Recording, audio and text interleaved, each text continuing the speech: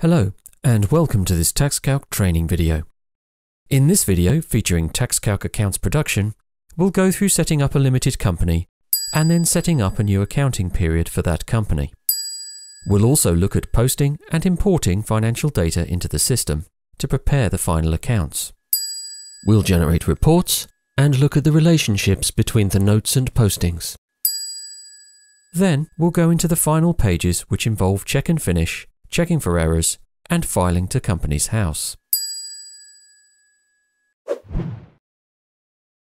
We can access accounts production from the launcher on the left-hand side of the dashboard. We can also access through Practice Manager. Find the client you wish to work on, check the status of any work, and from this point on the left-hand side, click Open in Accounts Production. We can see we've worked on this client before for an accounting period 18-19. Now we'll do the same for the following year. We'll roll it forward, the dates appear in here, and we're ready to go. Click on the period to work on and click Open.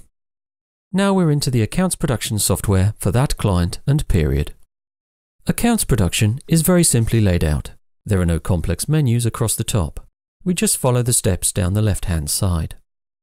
The information pulls in automatically from the Practice Manager, and then simply set up the accounts how you want. We'll pull in the details from last year's accounts where we were using FRS 1021A for small companies.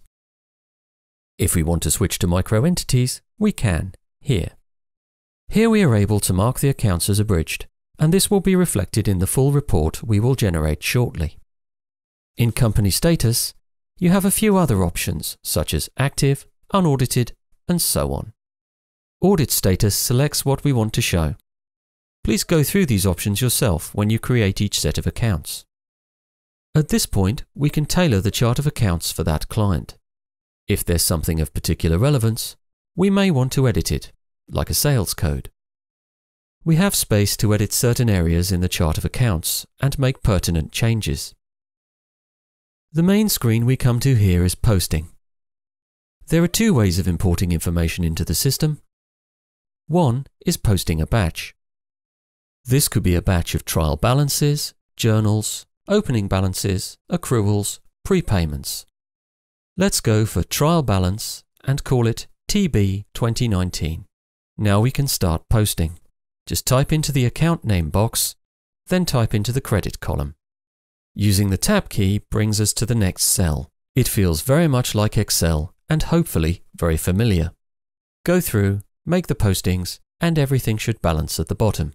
If not, we can auto-balance to suspense account. Once we're all good, we simply close, save the work, and we're done. We're not saving that work because we're going to import a trial balance instead. This can be done using our application programming interface with third-party software suppliers such as QuickBooks, FreeAgent, or Xero, importing the trial balance with little manual interaction. We have further videos showing these functions in more detail. In this example, we've got a trial balance from a bookkeeping provider.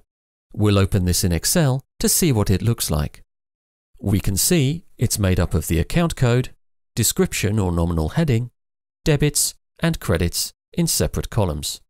To import, select Import Trial Balance.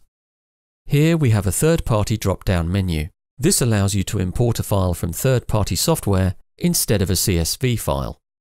Let's select Import via CSV file, as we have a CSV file ready. Let's locate our CSV file. This is done by clicking on Browse. Select the CSV file and click Open. We have a mapping system in place which maps the codes from the previous software into ours. New import maps can also be created. The software reads the file and only shows the codes it doesn't recognize. These are the unmapped codes. Simply go down the list and map anything across that needs to be mapped. In this example, everything is mapped and recognized.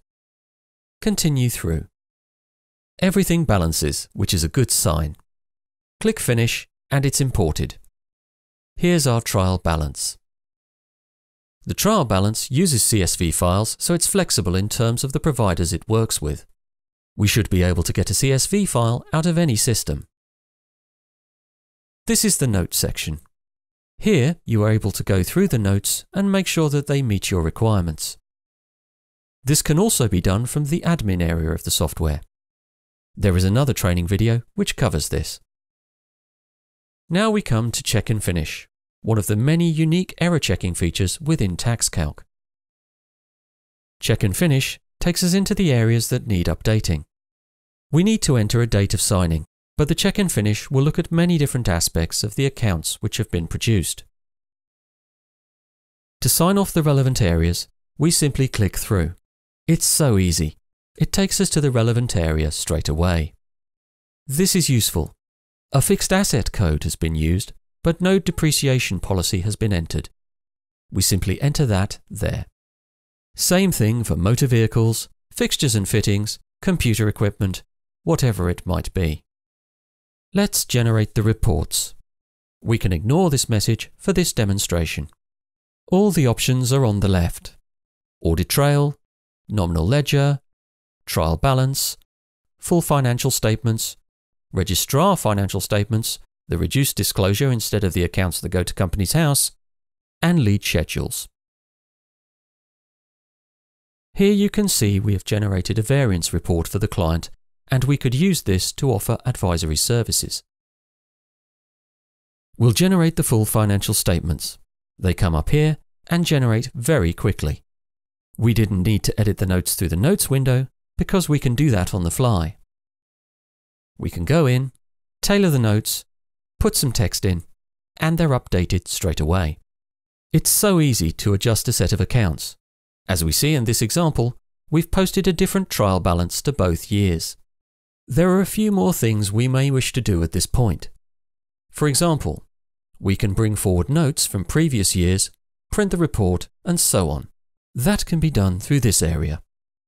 We get a PDF copy, save it in the file system, and email it to the client.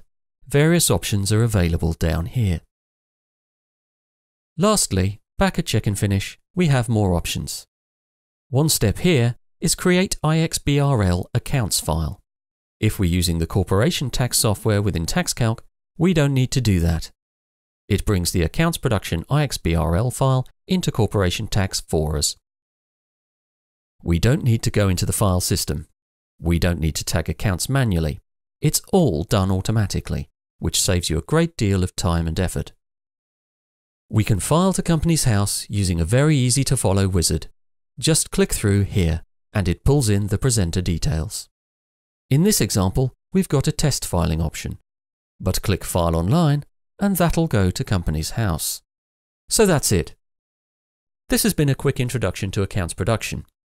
I hope it's been useful looking at the various options.